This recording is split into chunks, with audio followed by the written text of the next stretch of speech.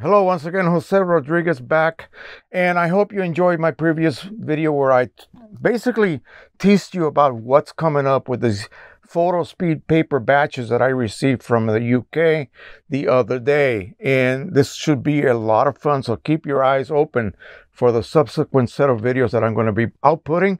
It's going to be a lot of fun. But today I received something else, and it is from Rudy, the person who created the holder for your CLI-42 cartridges. This thing is fantastic. I've been using it extremely regular, and many people are already using that nice product. It gives you the ability to basically grow a third arm and allow you to perform refilling and even modification of those cartridges without having to use 3 arms. Okay, the thing will hold the cartridges for you. Now, this is a little bit different product, and this may be a little bit controversial, if you will, because we always recommend that you modify your cartridges. This is going to take us back maybe a decade and a half, because back in the day when we started receiving these CLI style cartridges, we were trying to come up with a way to refill them the way the factory would have.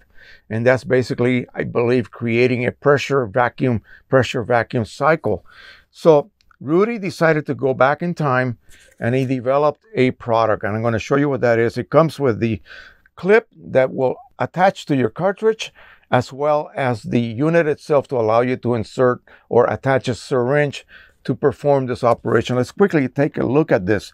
And I'm not going to do the refilling attempt today. I got to do a couple of dry runs myself to get used to the process, because this is something entirely different to what we are used to doing. But let me show you what this looks like.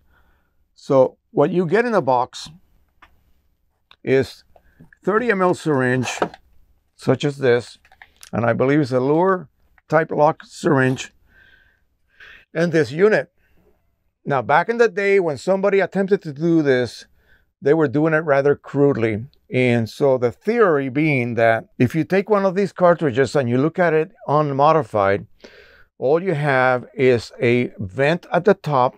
That's the vent that you expose when you remove that little piece of tape before you install the brand new OEM cartridge onto your printer. And of course, the bottom is open. Now, how do you refill this? Well, there's only 2 options. To the top, no, that's impossible. That's the air vent. The bottom. Now, how would you accomplish this? It's not going to be easy unless you perform this process a certain way. Now, theoretically, you're supposed to plug the vent and then force ink in, creating a positive pressure internally, and then releasing that positive pressure by pulling back on your syringe, and that creates a vacuum, which then allows you to pump more ink in, very similar to the Pro-1000 original system of refilling that we were implementing. Let's take a look at this first. We're going to remove this clip. Now, this comes with some what appears to be foam gauze. I'm going to remove that, and that will give us access to the clip. And the clip appears to have also been created by 3D printing. As you can see, it's got a Luer lock port at the bottom. You have your silicone pad on top and a hole. And then you have this unit, and here, this seems to be a tightening screw. This is what's going to seal right here. There's a piece of black rubber. This is what's going to seal against that vent, basically creating a completely sealed compartment. Basically, the cart will be sealed at the top, and then you will attach your syringe to the bottom. Now, in order for this to even work, and this is what we were doing way back, you have to have a syringe, because these cartridges hold a total of about 14 ml of ink. 14 to 15. Okay? We've never really measured it. It has never actually been measured, but the reported is about 15 ml. Of course, you never use all the ink out of your sponge. So you're only really using about 11. But on a cartridge that has a dried up sponge, we should be able to force in 15 ml or so. So you need a syringe of double capacity of what the ink volume would have been. So 15 times 2, 30. That's why he provides us with a 30 ml syringe. Now, you load 15 ml in the syringe with no air, okay? And then you attach your cartridge and insert it in position. Make sure that the port is facing up like so. So the cartridge now is installed against that port, like so. You will then apply pressure against the vent and then perform the filling procedure, which I am going to have to read about, learn how to do it properly, and then proceed to demonstrate it on camera.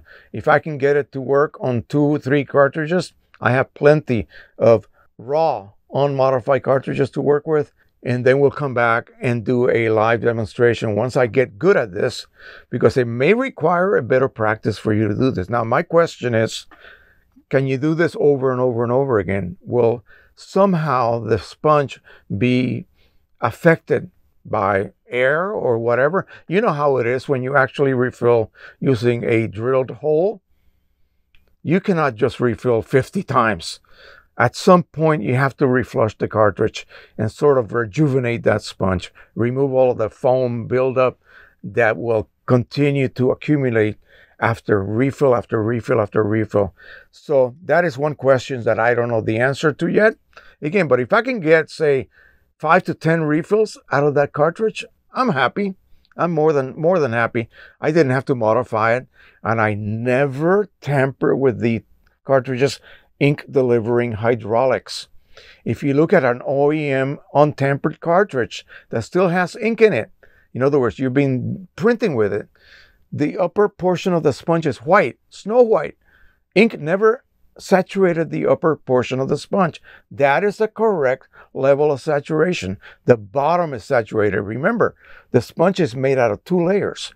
The bottom layer is what delivers ink. The bottom layer is what receives ink from the liquid chamber.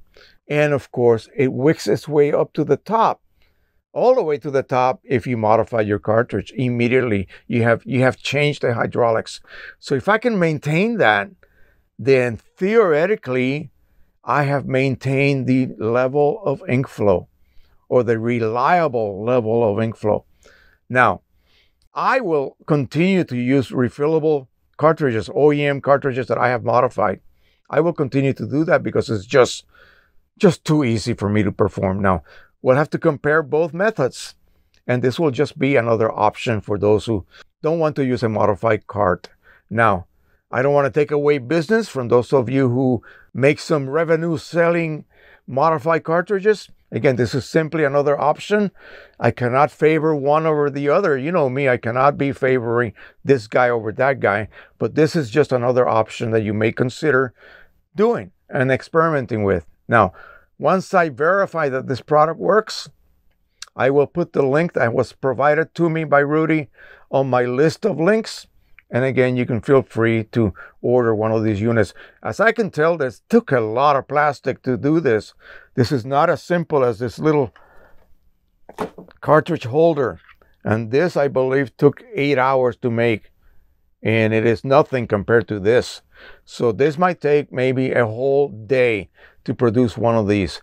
So, and obviously a heck of a lot more plastic involved in the process. So again, this is, like I said, and I keep stressing, just another option for you guys who are printing on Pro-1000s using CLI 8s or any of the other, because I use CLI 8 cartridges, or the Pro-100, of course, or even the new Pro-200. You should be able to then use regular cartridges from the Pro-100, swap the chip, and refill it without having to modify it. Well, anyway, that's the theory behind this product. So thanks so much. We'll be back. We'll make this work one way or another.